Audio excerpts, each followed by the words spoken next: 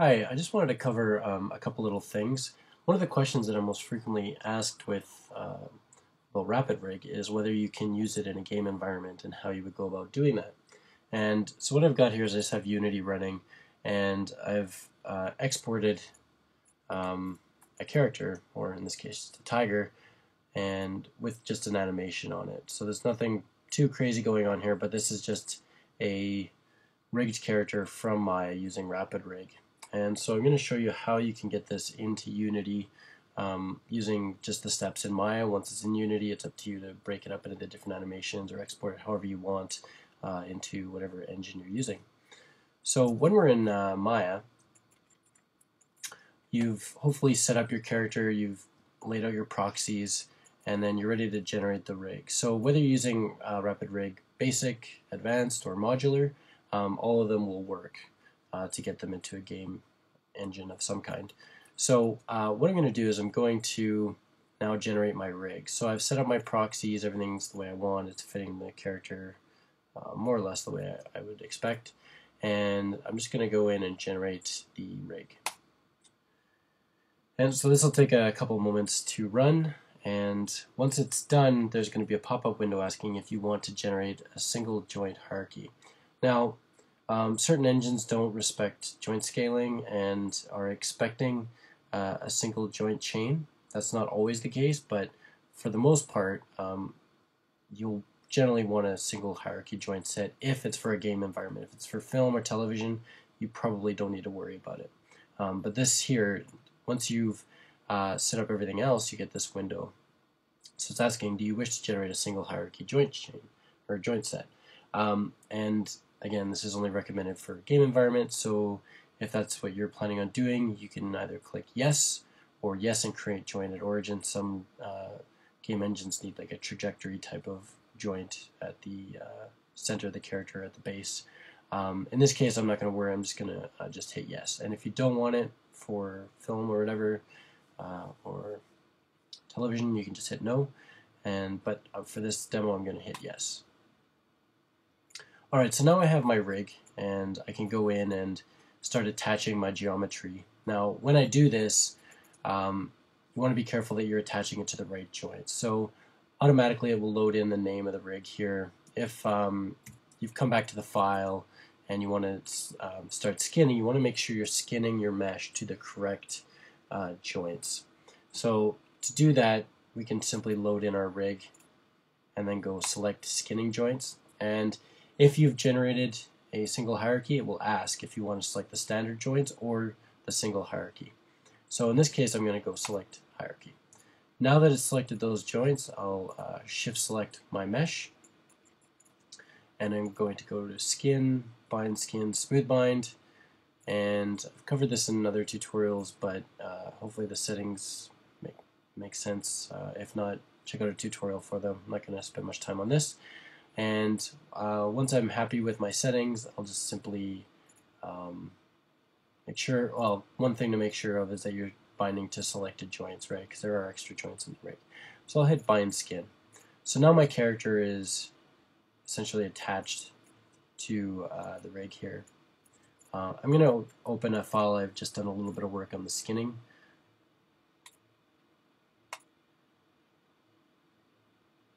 And in this file, I've already just kind of did a quick pass on the skinning just so it deforms a little better. And I've done a little animation too, just to have something to export. So just having the body come down and the jaw open.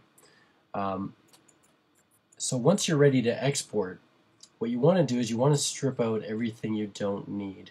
And you could do that by deleting the rig itself.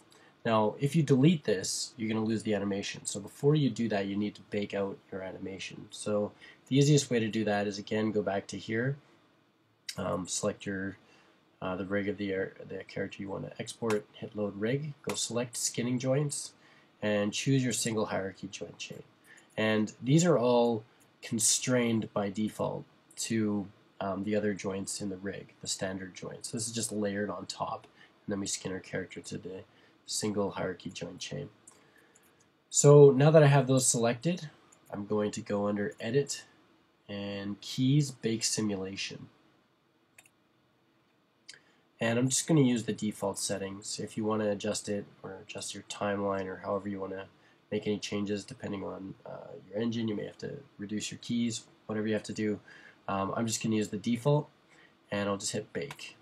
And what it's going to do is it's going to go to every single frame and bake in all the animation, bake a frame out for every joint on every frame. And so now that I have that, I can get rid of my rig. Now, this is something you only want to do when you're at the exporting stage, just to make sure it's clean. You don't even have to do this, but just for sanity's sake, I'm just going to get rid of everything I don't need. So always make sure you save it before you delete your rig.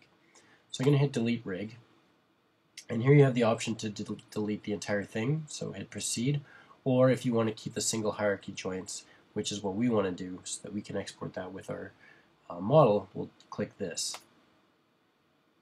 So that gets rid of all of the rig and all the controls, but we still have the joints here. Oops. Let's turn on X-ray joints. So there they are, and I can see how those are affecting my character still, even though the rig itself is completely gone. So now what I can do is I'm going to select all the mesh here. So I have a bunch of pieces in the mouth and things like that too.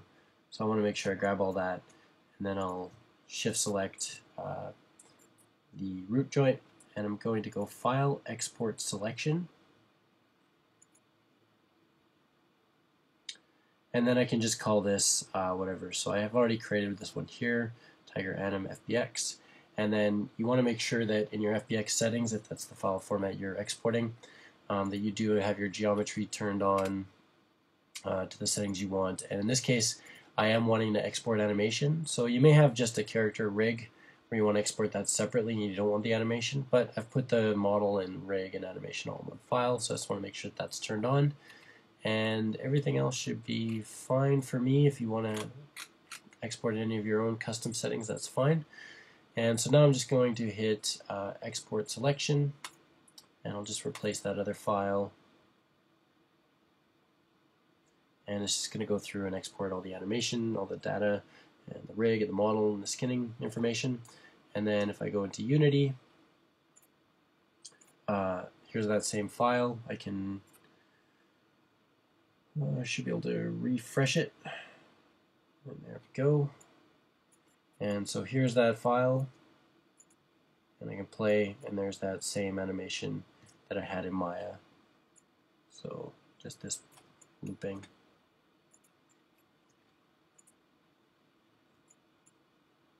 You can see that same thing happening in Unity. So that's pretty much it. It's fairly straightforward process. Just make sure that you don't save your file once you're at this point, because you're going to lose everything, or save it as a different file when you're in Maya. Otherwise you're going to lose all that rigging stuff. But it's probably a good idea to delete your rig before you export. That way you're keeping it clean, you're keeping your data size down, and all you're getting is just the joints with the keys on them and your mesh. Thanks for watching, and if you have any questions, feel free to get in touch with me.